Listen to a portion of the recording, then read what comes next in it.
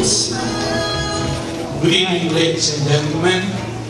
Before I dance my daughter, I have a message for her and to everyone. Again, ladies and gentlemen, I would like first to thank you all for coming to my daughter's 18th birthday tonight. Almost 6 months ago, when Joyce asked me and my wife if she can have a birthday party. To be honest with you, I was shocked. And I told her, okay, that's fine. We will give you the best party, which is, it's up to you guys to see if it's the best party.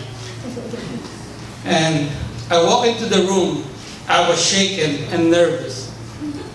Not because I don't have the resources to give to her the birthday party, but due to the time frame preparation and my ever-increasing age.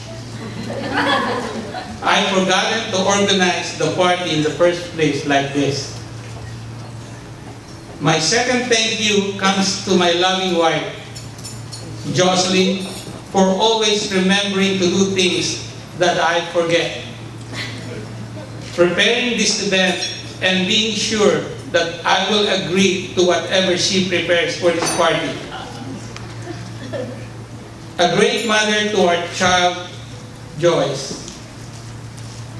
And a big thank you to my family and my friends here in Florida, from all over the world, from the Philippines, Singapore, Canada, who came here and help us.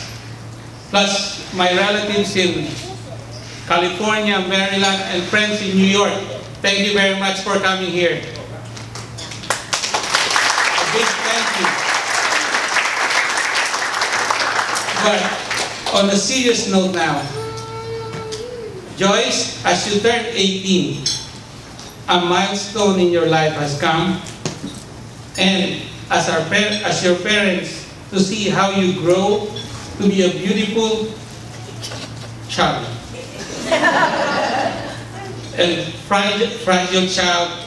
The first time I saw you in the hospital 18 years ago. To be a strong and independent daughter that stands before us now. Oh, you're sitting, sorry. You're a smart, beautiful, and I'm very worried one day you will bring a boyfriend to our house. But we are all here today, your family and your friends, to say we all love you and may your happiness in whatever do you next. Lastly, it's a novella. But really, you have filled our lives with happiness that cannot be measured by any scale any man has. So good luck in your life with your boyfriend, whoever, husband. I hope that one day your children will bring you as much happiness as you have brought to us, to your family. Just remember this, be happy and reach for the moon. If you miss it, you will land the stars and be the brightest we can see. I love you.